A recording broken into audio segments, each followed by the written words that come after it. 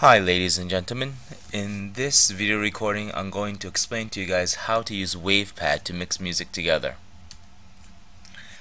When you install the software, make sure that you are choosing the free version and don't bother to install any additional software that it might ask you to install. You really don't need it at all.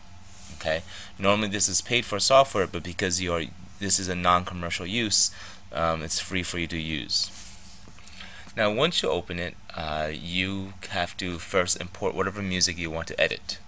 So I happen to have a Shakira song here.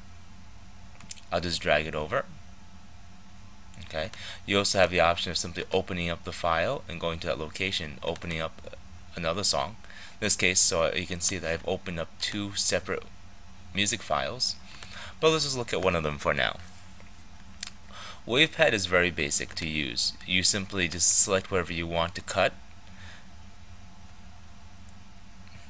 and you can hit delete to cut it out. It shortens it. If you want to undo it, you just go to edit and just undo delete, or just hit Control Z, which is much easier, and it brings it right back. Okay. If you want to be more precise about what you cut, simply zoom in.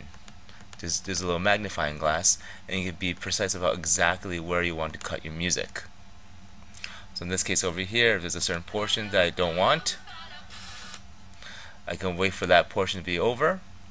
I'll zoom back out, and I'll select that I don't want this entire portion, and then I will delete it. Okay. Now if I wanted to mix the second song into the first song, well, in this case over here, let's just minimize that and take a look at my second song. If I look at my second song, let's say I wanted this portion of my second song. All I have to do is simply copy and paste it over into the first one. I could copy, Control C. Now wherever you want to paste it, let's take a look back on this one over here. We'll zoom out a little bit.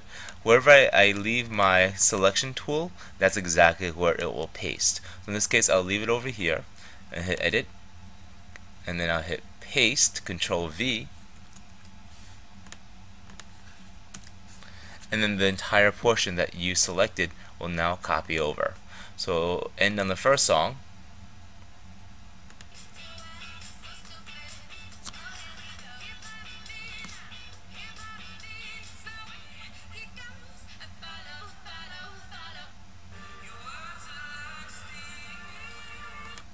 Okay.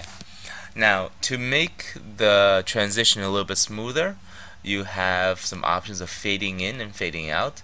So if I select this portion over here, I can click on the fade button and fade in. And then the previous portion over here, I can select that portion over here, click fade, and fade out. And then ultimately, whatever music you're mixing together might sound a little smoother as it ends one and it starts the next one.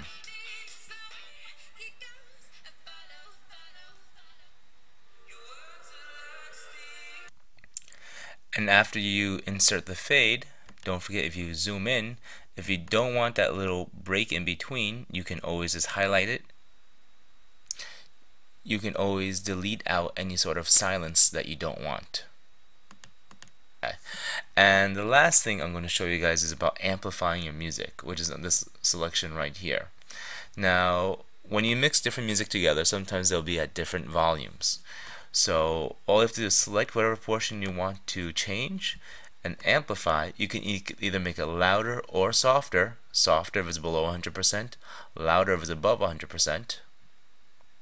Just click apply, and it'll change the volume for that portion. Okay, so when you mix all the music together, you want to make sure that overall the volume is matching for both songs. After you're done, go to File, and you just simply want to save file as. Now over here, make sure you choose MP3. Okay, and whatever you save it, make sure you don't accidentally save over your original ones. This will just be a test MP3 over here. I'll save it. It'll ask me what bitrate to use. 128 is more than sufficient for our purposes. Make sure you choose stereo. and then afterwards you just save it onto your desktop, and then now you have a brand new song. Okay, if you have any questions about what else to do with WavePad, or if you need any other help, just ask me and I'll be happy to help. Thank you.